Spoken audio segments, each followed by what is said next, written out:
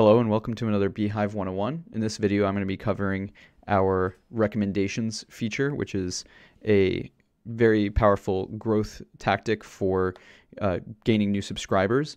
If you're unfamiliar with how this works, essentially when a user subscribes to your newsletter, you can give them a selection of recommended newsletters to also subscribe to at the same time.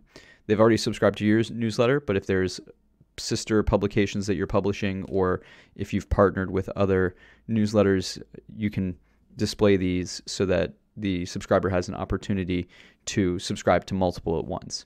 Before we jump in on how to set this up, I want to show you an example using this test. If a user subscribed to this publication, after they subscribe, they would land on a page like this. You can add why you're recommending this other newsletter, and these are three that I've selected here. So the user would click an opt-in. It's very important we do an opt-in system rather than opt-out like some other platforms. The subscribers tend to be higher quality because they're making that active choice to subscribe. We just make it very easy and hassle-free. Once I go through here and I clicked subscribe to 3 publications, the same email I signed up for the initial publication, I would then also be subscribed using that email to these other 3. How do we set this up?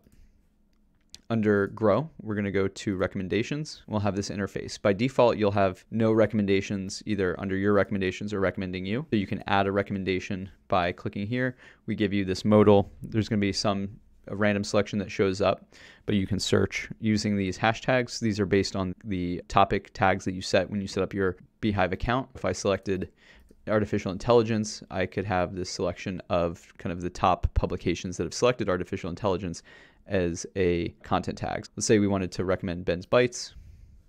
Would select this, and then this is great newsletter, and add that recommendation.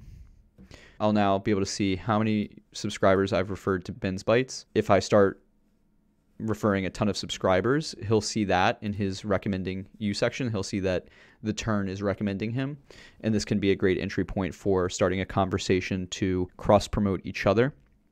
We find that a lot of publishers on beehiiv will collaborate and communicate through something like Twitter or connecting via email if they see that the other publication has a related audience. Maybe there's a lot of subscribers coming through and you want to join forces in that way.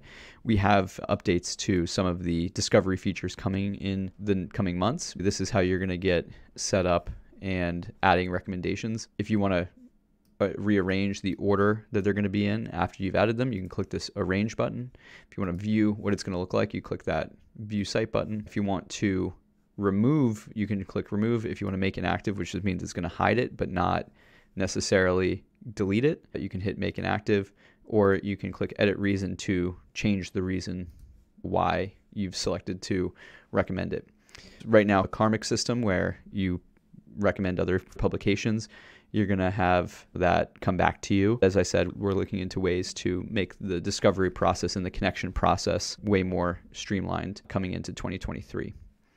I hope this is helpful in describing how to get recommendations set up. Can't wait to see what you build. Thank you so much.